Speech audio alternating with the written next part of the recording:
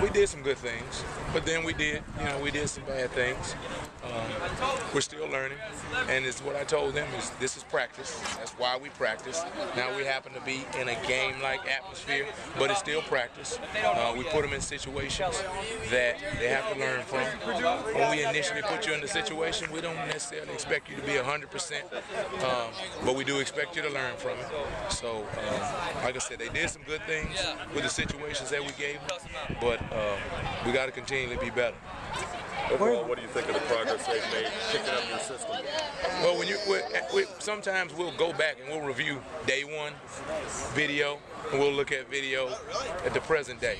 And when you look at day one and compare it to what we're doing right now, we've thrown a lot at them. We've thrown a lot at them, and we've thrown it in a way that has been pretty demanding. Even back since winter conditioning with Coach True, it's been a big-time culture change for them, and they've adjusted well. They've accepted. They've bought in to what we're selling, and that's really all you can ask at this point. What Coach Mars has talked to them about is not looking ahead, just 30 feet in front of us, and take baby steps, right? Eventually, we'll be expected to come out here and play a college football game. We're not there. That's not the expectation. The expectation is to progress each day with what we need. So during spring, what are pretty much the biggest things that you're looking for to accomplish? Well, we want to learn these guys. We want to learn their strengths and their weaknesses. We want to find us a depth chart, right? And not, we have a class of recruits coming in. Well, we can't depend on those guys to come in and save the defense. We got to depend on the Jonathan Yingas, the Robert Seals, figure out what their strengths are, and within our system, put them in the places so that they can be successful, so that we can accent their strengths and as best we can cover up their weaknesses. Do you like some of the things you've seen in those players in terms of, Definitely. I'm satisfied with, for the most part, I'm satisfied with the progress. This is not a finished product, but if you look as a coach for the finished product at this place, at this time, I think you're wrong, right? We're looking for progress, and slow and steady progress, and eventually, because, like I said earlier, because they're buying in, because everywhere I see them, they have those playbooks in their hands, right? They're studying films, they're asking the right questions. So, as a coach, that's encouraging. They won't take an easy step. They won't take a lazy step. The demands are too high out here, and they're beginning to understand that, and that's encouraging. What's the biggest difference, do you think, that fans will see in this defense as opposed to last year? Not that you were responsible for last year's defense, but I can't speak to last year, but what I'll say is that they're going to be a group they're going to play hard. They understand the systems of the game. They understand the situations in the game. They're going to be smart. We're going to create turnovers. That's one of the things that these coaches on our defensive staff, a couple of them have led the nation in turnovers at different times in their careers, and so they understand how to train a defense to be that aggressive, to be that way. We're going to be aggressive on defense at times, in spots, but we're going to,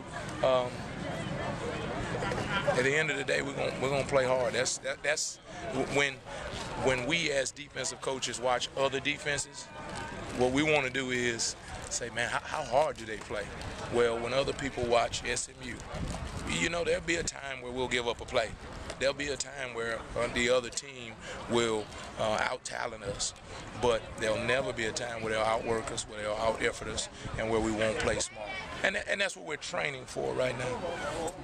One of the positions people have talked about in your system is the star linebacker. Can you explain, is that just a nickname for that position, or is there something unique about that separates it from a linebacker in other systems? Well, really we try to do things that make that guy a star. Normally he's been a high tackler. He's been a high turnover guy.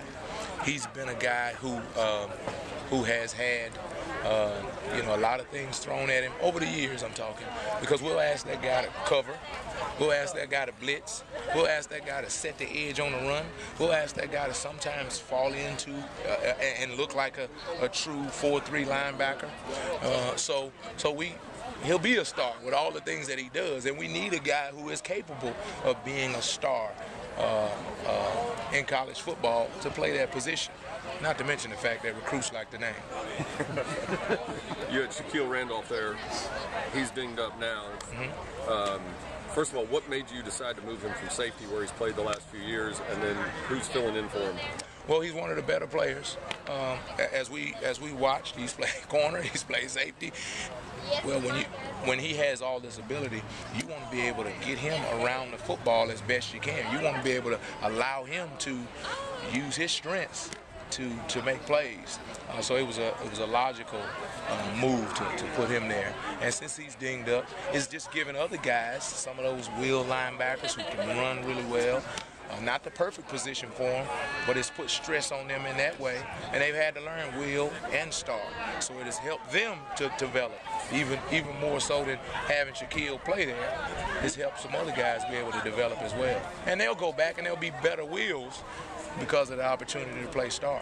What type of players do you look for in that position? Guys with length, guys that can run, or obviously? You said it. Guys with length, who can run, who have coverage ability, who are tough enough to be able to play the linebacker position, because the offense will sometimes sit that guy down in the box. Well, he has to be physical enough, has enough size to be able to be a linebacker, but then has to be agile enough to be able to step out and cover that number 2 vertically. Well, the fact that Shaq played safety and he's done it, he's played corner, it was, like I said, it was a logical move to be able to place him in that position. A week or 2 ago, Coach Morris said that he thought the defense was coming along maybe a little bit ahead of the offense. Would you agree with that? Of course I wouldn't. Yeah, I think he's trying to lull me to sleep. Right? He's trying to lull me to sleep. I'm not buying it. Like I said, when we came here, the effort was to make sure that we as coaches stayed disciplined, that we understood we're not going to win the Super Bowl. We can't play in the Super Bowl, can we? No. We're not going to win the Super Bowl this spring. We're climbing Mount Springball, and we're going to stay disciplined to that. We're not going to try to out-scheme the offense, create blitzes to win the game.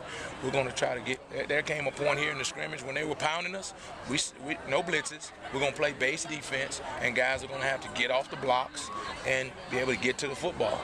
And we were able to do that.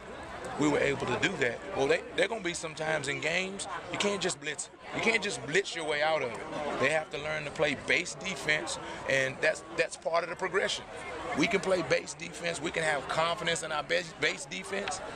When we start to blitz, that's a bonus. That's icing on the cake. What did Coach Morris say to you when he was hired and talked to you about coming here with him? He said, that's all he said.